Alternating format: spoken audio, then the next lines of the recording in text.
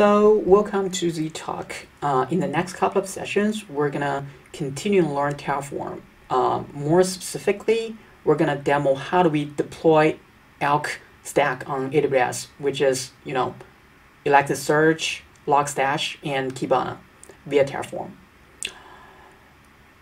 Follow the process that we went through in the last series for deploying Kubernetes cluster via Terraform. The first part, we're going to test out how do we deploy and configure ELK stack components manually, and then we move forward to figure out how do we automate this process. All right, that's the plan. Sounds good?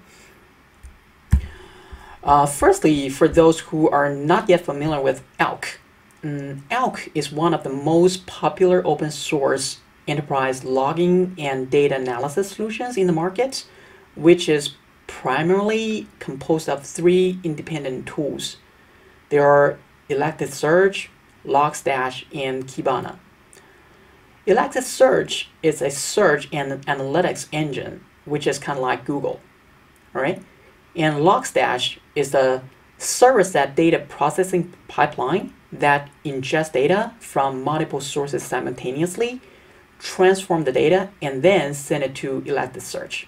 So you can say Logstash is like an input of ElasticSearch. And last but not least, Kibana, which is the presentation layer, it lets users visualize data with graphs and charts in ElasticSearch. I guess you can say ElasticSearch is the central piece of ELK stack. It offers multi-node, scalable, distributed search and analytics engine. So in a typical ElasticSearch cluster framework, there are three types of nodes. Master node, which is a lightweight node, is responsible for the cluster management. It basically ensures the cluster is stable. All right, and data nodes. Data nodes are responsible for storing actual data. They participate in indexing processes. And client node. Client node acts like a load balancer for processing requests.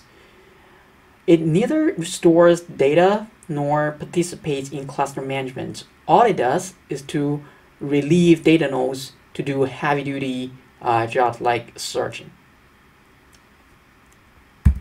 Logstash generally is where ElasticSearch gets data from, right? It handles data of all kinds and sizes. It ingests data, enriches the data, and transforms it. One of the cool things about Logstash is that it has its Tensorflow plugin ecosystem. It has pluggable pipeline architecture, which basically means for most of the cases, we can easily configure and integrate with the sources and the destinations where we collect data from and send data to. All right. Kibana, that's where aggregation happens. We can visualize data as the way we want. We can create dashboard out of it, or more advanced, we can apply machine learning to the data set based on our scenarios. All right. By the way, a quick note. AWS provides ElasticSearch as a service, and recently AWS rebranded it as OpenSearch. So don't get confused with ELK we're talking about right here. They're different things, but from functionality point of view, they're basically the same because OpenSearch is derived from ElasticSearch 7.10. I guess you can just consider OpenSearch is Amazon's own version of ELK. All right, cool. Demo time. ElasticSearch is a big topic to discuss about. I guess you can, if you want to learn more detail about ElasticSearch, you can browse on YouTube. There are a lot of good tutorial sessions.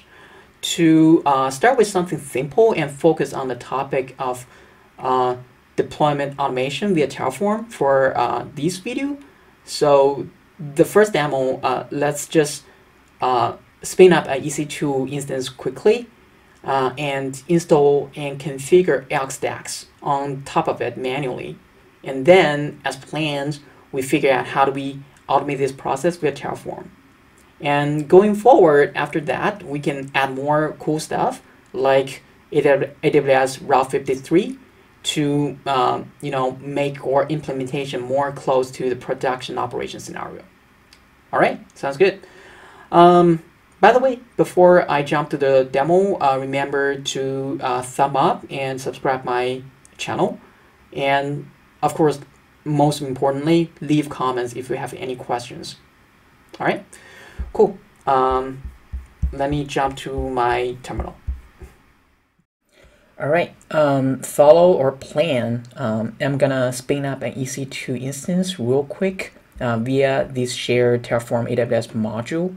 And then once the EC2 instance is up and running, I'm gonna first manually install ELK components like ElasticSearch, Logstash, and Kibana on top of these EC2 instance, basically to get familiarized the procedure before we can figure out how to automate this whole process via Terraform, right? Cool. Here we go. This is the repository of these Terraform module for EC2 instance. I'm gonna just copy the sample configuration right here for spin up a single EC2 instance, which is exactly what I'm trying to do here. And I'm gonna share this link in the description of this video, so feel free to check it out. All right. Again, I'm gonna deploy this EC2 instance in the US East 2 region. Here we go. Let me copy this whole this example and move back to my editor, Visual Studio Code. Here, I already created the framework for this demo. Firstly, you can see I just called that module, which is EC2_instance, and I gave the name of these instance as ZZTalk demo, and I'm gonna use Ubuntu.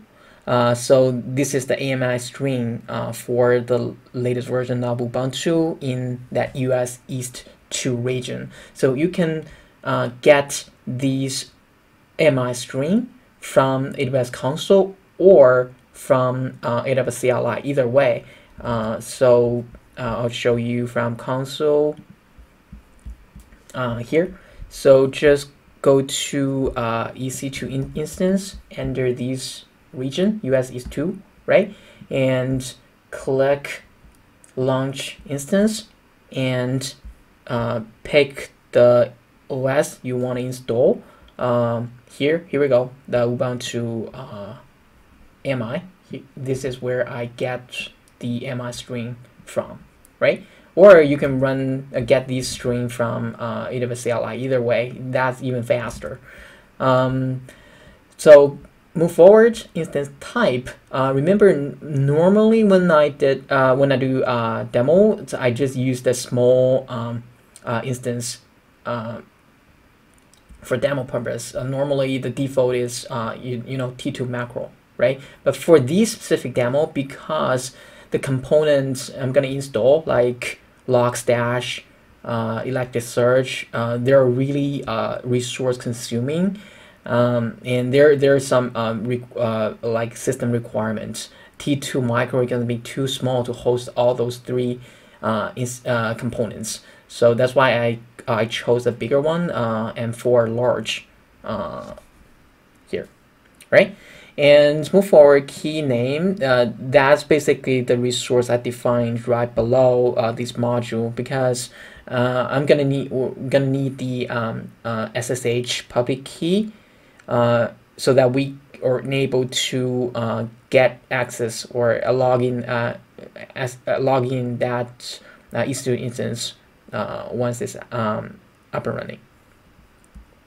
Here we go, and as you can see, I create a variable in the variable the TF, basically to define the location of my public key. So that's why you can see here I was calling that variable right here, right? Move forward. Besides the public key, I'm gonna also need to define the security group. Basically, I need to configure the ingress to make sure those ports for ElasticSearch, Kibana, and Logstash are open. Right? So that's exactly what I'm doing right here. Resource AWS security group, and I'll give the variable as allow ELK, and I make sure I configure the ingress to make sure by the way, I'm using for all components, I'm just use the default ports. So like for the ElasticSearch, I make sure for ingress the 9200 port is open, and for Kibana the 5601 port is open, and for Logstash the port 5043 and 5044 ports are open for Logstash. Basically 5443 is for income, and 5044 is for outgoing, for sending the data from Logstash to ElasticSearch, right? And and also because I need to get access to these EC2 instance, log on to this EC2 instance, I need to make sure the port 22 for SSH is open. All right. For egress, I just make sure so I can traffic is able to send out to everywhere. So I may just make thing as 00 -1 is support all protocols and all IPs. All right. That's pretty much it. Provider, same thing. So is an AWS provider. You need to again, I put my account information in the variable, and I'm calling these variables like access key, secret key, and default region, something like that. All right. That's pretty straightforward, easy, right? So let me spin up the EC2 instance real quick. Cool. So here we go. I'm in the right directory, and let me just issue Terraform init.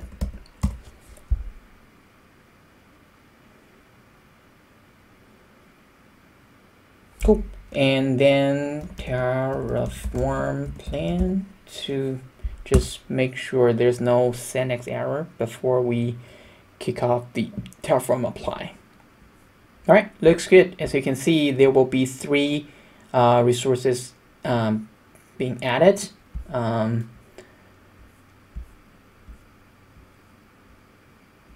right, looks good. And let's just kick off by issuing Terraform apply.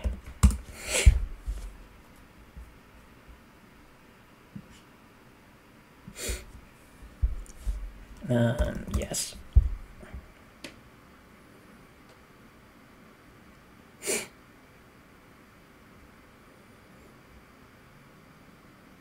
This should be really quick because all it does just need to spin up an EC2 instance and create those security groups, basically.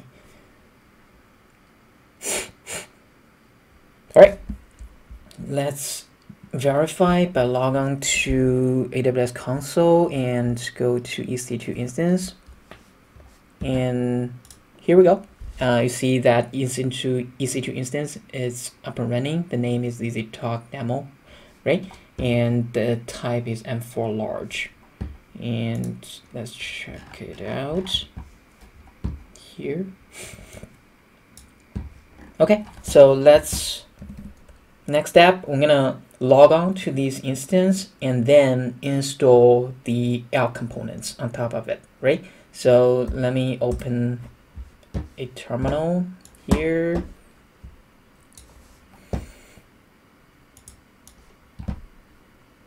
Let me grab the public IP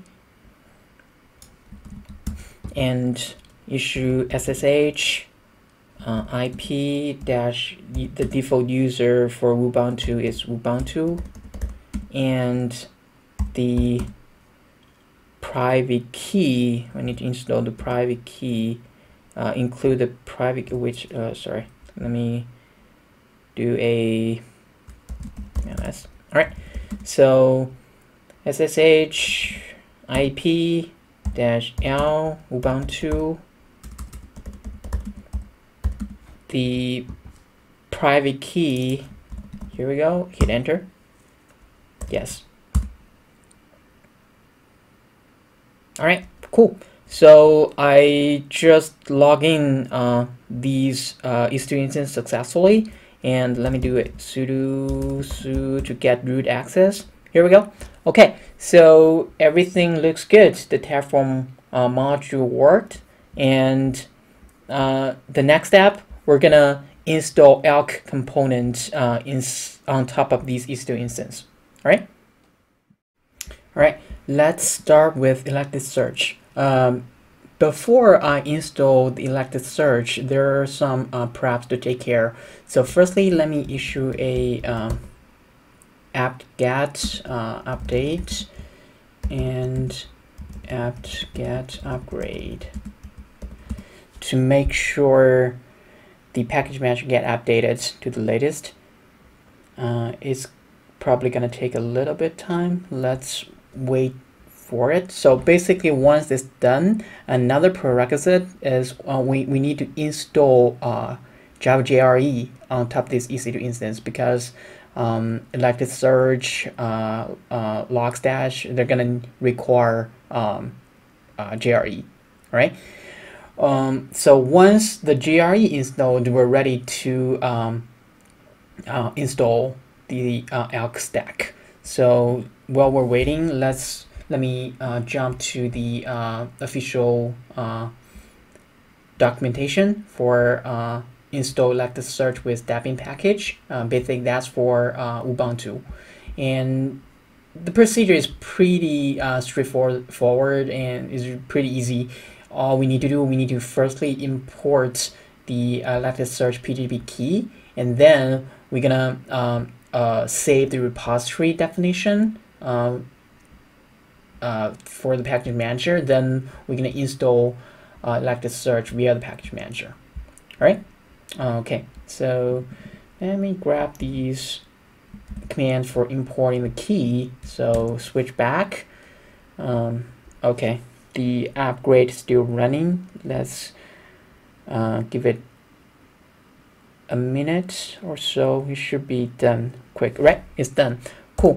So let's issue that command to import the key, right? Oh, one more thing. So again, before we install ElasticSearch, we need to install the JRE, right? So almost forgot. So let's run apt-get install default-jre -y as yes, right? So hit enter.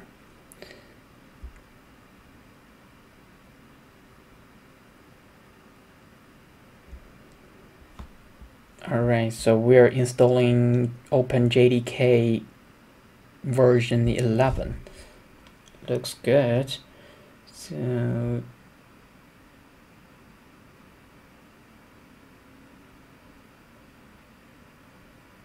cool, it's done. So let's verify by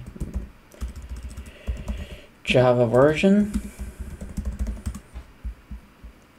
Looks good. OpenJDK version 11. Cool. So now we can continue to install ElasticSearch. So I finish up importing the key, then I will install transport HTTP. Then I'm gonna save the repository definition right here, and last but not least, let's kick it off here to install ElasticSearch.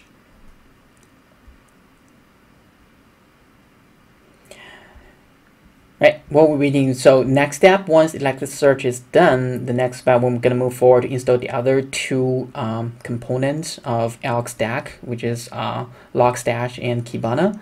So I'm gonna the second one, I'm gonna install Logstash and then Kibana. So let me run apt-get install Logstash.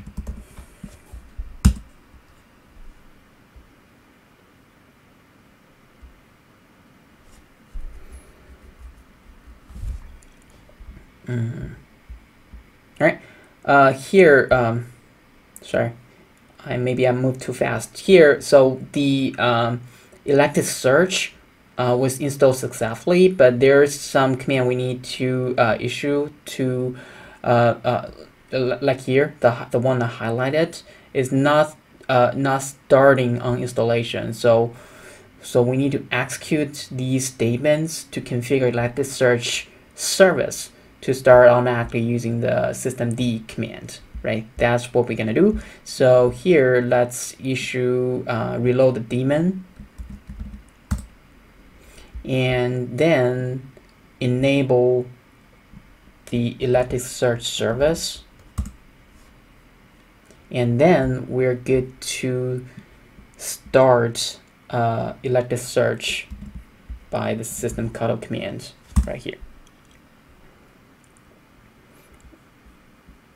And as you can see, the Logstash was also installed successfully right here.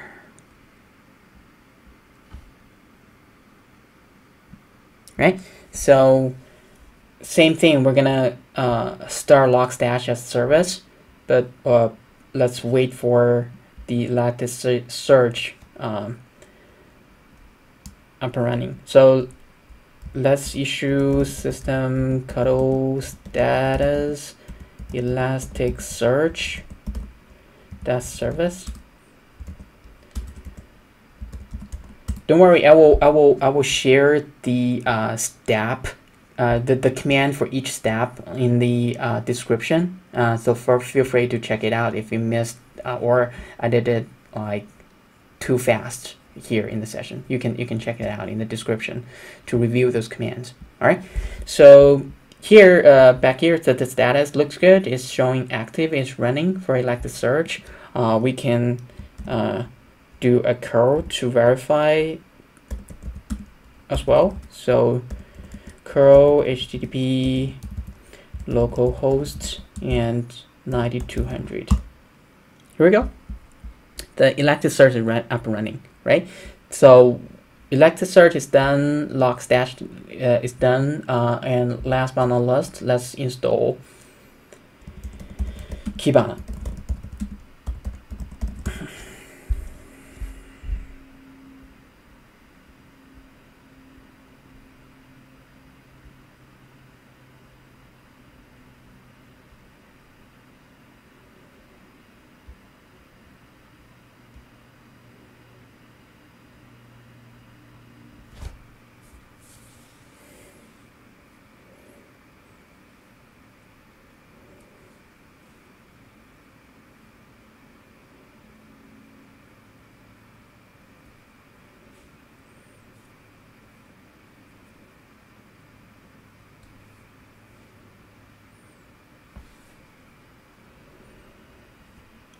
All right, so Kibana is installed successfully as well. So let's verify. By the way, before we start Kibana, there is the configuration file we need to modify. So let's go to @the Kibana Kibana.xml or yeah, YAML file. Sorry, hit enter. So basically, there's a couple of configuration we need to comment out. Like the first one, this guy. We need to allow connections from remote users. Set this parameter to a non-loopback address. So instead of here, firstly, I commented out, and instead of localhost, for demo, I'm gonna allow connection from anywhere. So basically, I will put 0.0.0.0. All right. And next is the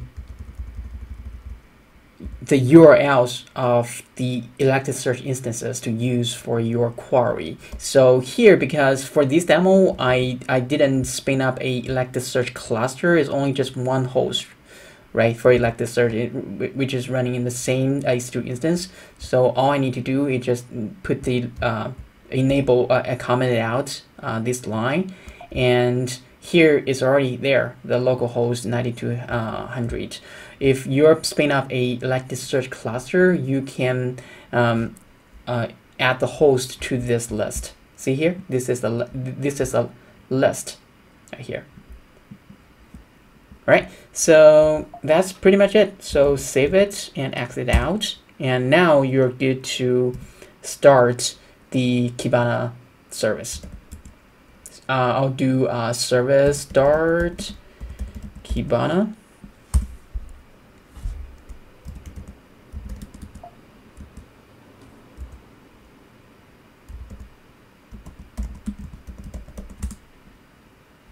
All right, so let's do service Kibana status. Right, looks good. Active, running. So to verify if we can get access Kibana interface, let me grab the public IP and copy to my browser. And I'm gonna use port 50 was the port for Kibana. That's 5601, right? So go back to my browser, 5601. All right, looks good. It's loading, and here we go. As you can see, this is the interface to Kibana. So let me click explore on my own. Here we go. Looks good. Going forward, so so far I've already installed all three major components for ELK stack: Logstash, ElasticSearch, and Kibana, right? So for testing purpose, let's get some data and feed to ElasticSearch. For doing that, I'm gonna need another component which is called MetricBeat. Here we go. What is MetricBeat? MetricBeat basically is a lightweight shipper that you can install on your servers to periodically collect metrics from the operating system or from services running on the server, right? And then MetricBeat takes the metrics and statistics that it collects and ships them to the output that you specify. That could be Logstash, or that could be ElasticSearch directly. Either way, right? All right. So regarding installation, it's just same thing. You can quickly install MetricBeat via package manager. All right. So once the MetricBeat is installed, next step, I'm gonna quickly walk you through how do we quickly configure index on ElasticSearch, and how do we create index patterns on Kibana, so that Kibana can retrieve the data from ElasticSearch, right? So let me start with MetricBeat. So jump to the Kibana interface, all right, and click this hamburger button and scroll all the way down to the bottom. Under management, click stack management, and then click index management, enter data.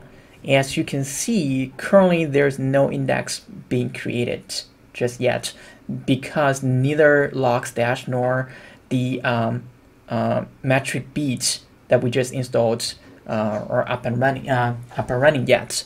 So let's check the status. Service MetricBeat status, as you can see, is still showing inactive. So once I bring up this service, so we should be able to see a index being created automatically for MetricBeat. So check it out. Service MetricBeat start. All right, so let's check the status one more time, and okay, you can see the MetricBeat service is running and is showing active. So we're good right here. So back to the console, and let's refresh. We should be able to see an index being created already. Here we go. You can see this index is for MetricBeat, and you can see already there are logs being fed to ElasticSearch. 36 docs count, right? And now let me show you how do we create a index pattern on Kibana so that it's able to retrieve the data from ElasticSearch to show the logs. So click the discovery, enter analytics, and here that's where we create index pattern, right? So click create index pattern, and here we go. We're gonna select the index that was created just now, put it here, and select a timestamp field. I will choose this guy and create index pattern. That's it. So now we should be able to see logs reporting by click the discover again, and here we go. You can see the logs are reporting to Kibana. All right, so that's pretty much it. All right, so next, let me show you how do we configure Logstash. And back to my console, and as you can see, the Logstash service is still showing inactive, right? So before I bring up the Logstash service, I have to do some configuration. Like remember back to my demo part, we have to configure like there are three sections: input, filter, output. We have to configure to instruct Logstash where it should grab the logs from, and how do we like filter or process the data, and then where do we want to send the filtered data to. In this case, it's going to be ElasticSearch, right? So for doing that, we're going to create a configuration file. So let me go to /c Logstash folder, Logstash, and let's create enter conf.d. Let's create a configuration. Let's say just assume we on this server there's Apache logs we want to feed to ElasticSearch, right? I'll call it for collecting Apache logs. I'll call it apache.conf. All right, and then inside this we have to put our configuration. That's three sections. Here, let me grab over here. All right, input, filter, output. So here for input, that we define where we're gonna collect the logs from. In this case, I just give a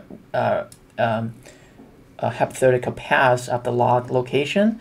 So that's where we're gonna script the data from, right? And next step is filter. So this is where we want Logstash to process the log, like basically reformat as the way we want. And then we want to configure the output to send the filter data or clean format data to ElasticSearch. And this is the ElasticSearch location, right?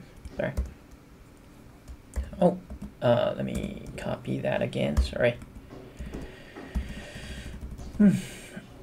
Let me copy that whole thing again right here. All right, and save it. Now we're going to bring up Logstash. So service Logstash start. All right, let's check the status. Logstash status. Here we go. The service is running and showing active. Now, let me go back to the index management. We should be able to see another index being created. Index management. Refresh.